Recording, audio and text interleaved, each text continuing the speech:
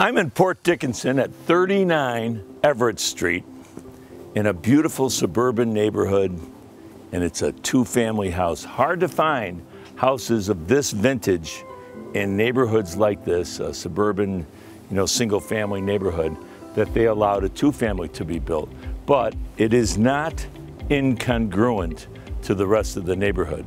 It actually fits right in, and it's very, very attractive. If you look at these homes here, this property has some interesting dynamics to it. It's not just a regular side-by-side identical sides. The left side is a two-story home with 3 bedrooms, 1.5 baths, and this side is more of a split entry style property. We're on over an acre of land. It's just a lovely home, nice landscaping around here, and we're gonna go in and take a look at the split entry side. Inside a typical split entry where you go down half a flight to the lower level. This level, the main living level, has a nice living room, a half a bath off the front of the house with nice closets.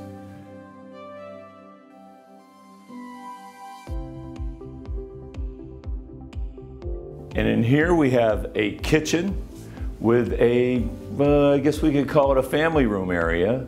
We could have the TV, you could have a table here for dining. It's a nice kitchen, nice cabinetry. Everything is well maintained. There's an exit off the family room here that takes you out back. And the backyard's very, very nice. And downstairs, let's take a look. And in the lower level, it's the bedroom wing of the house. All of the doors are nice modern doors, by the way, with level handles. We have 2 bedrooms on this side, good sized rooms, and tile floor, which leads us into this upgraded bathroom. Isn't that beautiful? Glass doors, tile walls, granite sink.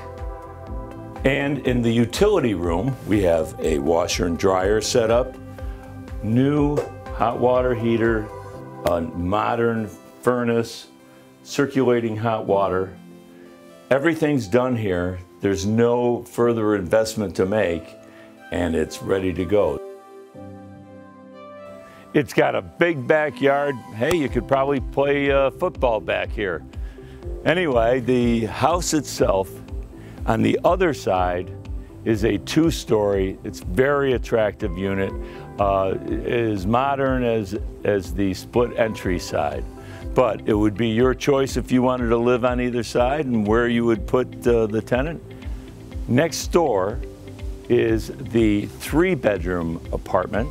It's a 2-story, has a nice sunroom off the back of the house, a living room, kitchen, eat-in kitchen.